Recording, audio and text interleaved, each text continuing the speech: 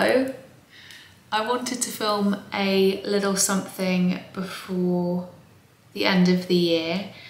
I really hope you're all doing okay and I'm sending so much love to you. I know it is a really challenging time for a lot of people. If you are one of those people, I'm sending you a huge, huge hug. And I thought we would go through my skincare routine, hence the bunny ears. My room smells so amazing at the moment. I am just burning one of the winter scents from Pot Do refills, which is really, really awesome. And this is my second refill. And the room just smells so good. So yes, I thought we would do a bit of an evening skincare routine. My skincare routines are getting earlier and earlier at the moment.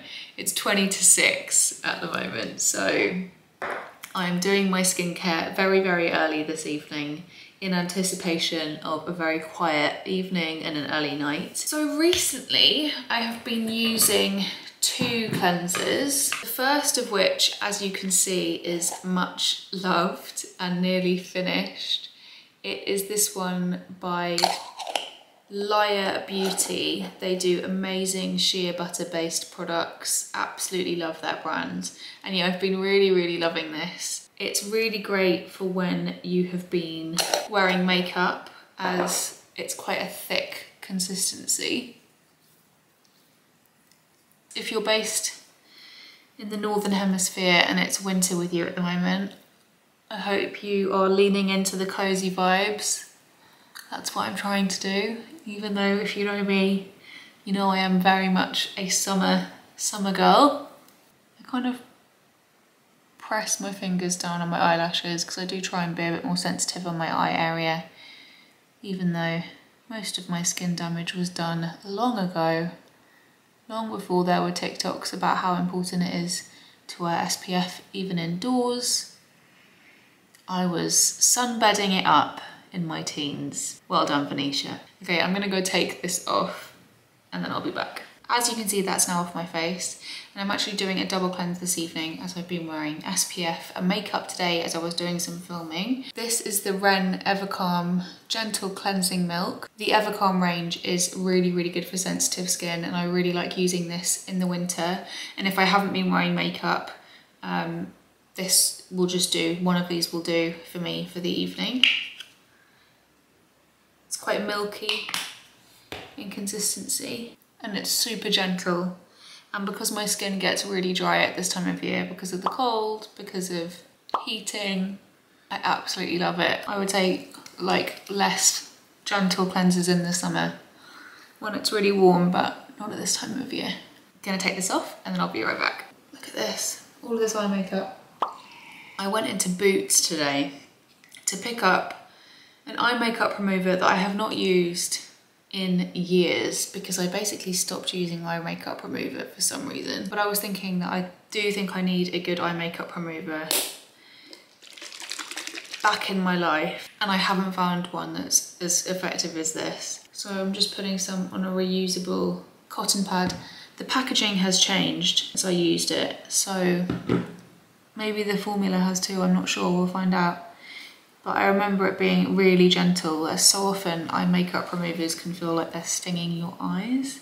I've just been finding that I've been waking up with mascara still sort of halfway down my face, which is not what you want when you don't have the excuse of going out all night the night before, drinking espresso martinis, etc. Yeah, I mean, that is very, very, very effective eye makeup remover.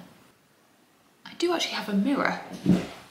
Yeah, this eye makeup remover is just as I remember it. And if you're an OG to this channel, you will have seen me talk about it before, no doubt. Ooh, I might do a mask. No, I'm not gonna use a mask because I used this on Sunday and it's now Wednesday, but I'll use this on the weekend.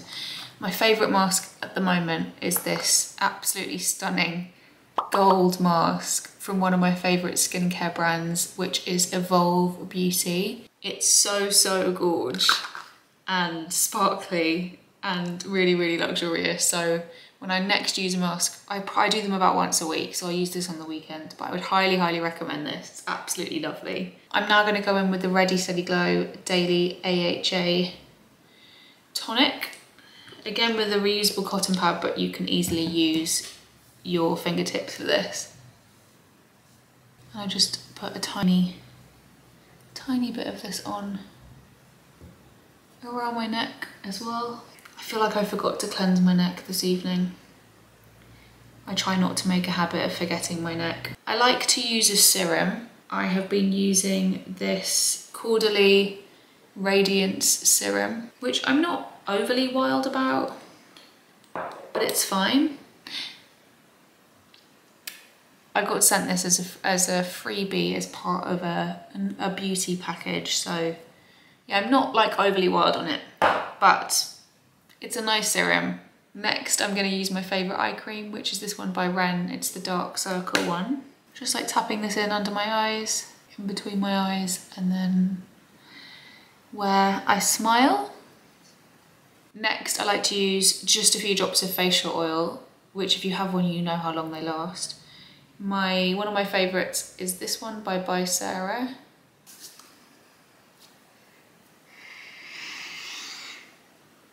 I like to use this opportunity to take a deep breath. And I just kind of press that into my skin. Et finalement, I'm going to use the Bare Minerals Ageless Night Cream. This is the, face cream. I thought this was a night cream. Oh, I use this as a night cream. It's their Phyto-Retinol face cream, and it's from the Ageless range. I find it super nourishing. And we are done. And if you're wondering about the nail varnish, because I know you might be, it's by Pillbox, and my sister got this for me for Christmas last year. And you can personalise them.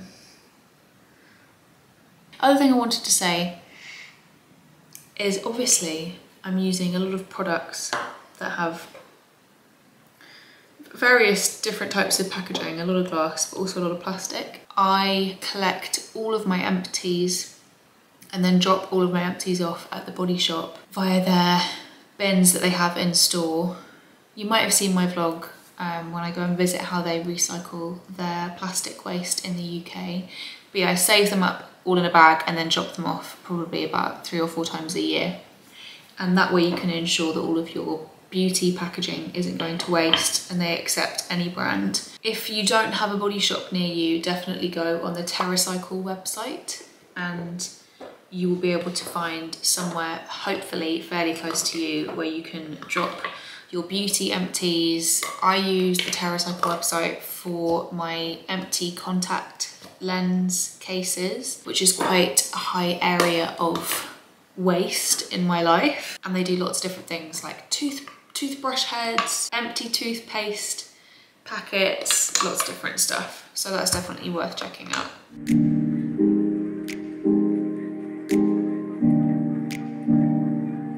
Max is just cooking some dinner, so I thought I would take you into the bedroom so we can talk about some books that I'm going to be reading. You may or may not know that I go offline every holiday season for an extended offline 48, and my plan for this year's extended offline 48, which I will be taking from maybe the 22nd or 23rd of December into January, is reading.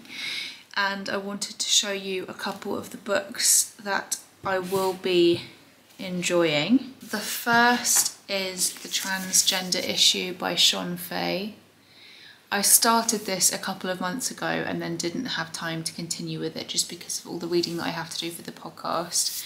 But from what I have read so far, which is the first 27 pages, it is so good. So I'm really looking forward to taking my time with this during offline 48, and I would highly recommend it. I've listened to Sean on a couple of podcasts. My podcast app is going wild. It's called Out by Susie Ruffle, and that is actually how I came across Sean and her work. It's such a good podcast in general, and that episode with Sean is amazing. Another book that I couldn't not read this Christmas is going to be Sally Rooney's Beautiful World, Where Are You? I have no idea what to expect from this because I haven't read any reviews and I haven't heard anyone's feelings on it. So let me know how you got on with this if you've read it, because I know that a lot of people will have done. I am also going to be reading, The Seven Husbands of Evelyn Hugo. I just find Taylor Jenkins' read very, very easy to read, and I really enjoyed Malibu Rising and Daisy Jones and the Six. They're just super easy reads, and I have heard good things about this one, so I'm super excited to read that. I will leave all book recommendations, most of which are from my podcast, in the description box of this YouTube video, and let me know if you have any book recommendations of things that you think I might enjoy.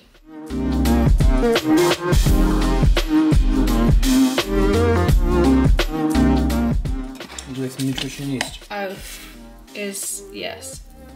Let it rain?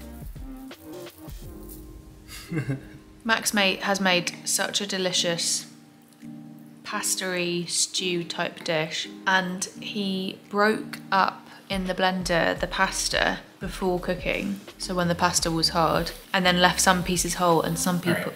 So let me tell you how it actually happened. I added all the ingredients into the pot and started stirring, and then I thought, this looks very, very soupy and it's gonna be very, very watery.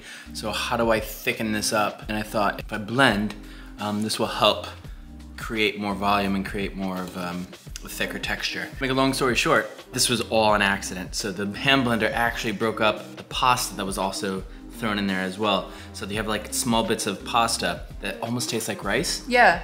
So it was a mistake. It was an accident. This is the best thing about cooking. Sometimes it's the mistakes that give you the best meals. Yeah. This is absolutely delicious. I'm so grateful. It is time for tea. I've been really craving rooibos tea recently. So, oh my gosh, I picked up a box of Cape rooibos and honeybush tea, caffeine free.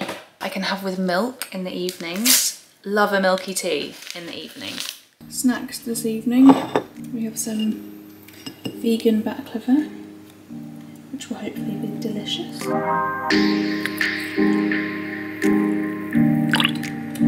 It was the FBI, and I was really scared. What happened when you got up there?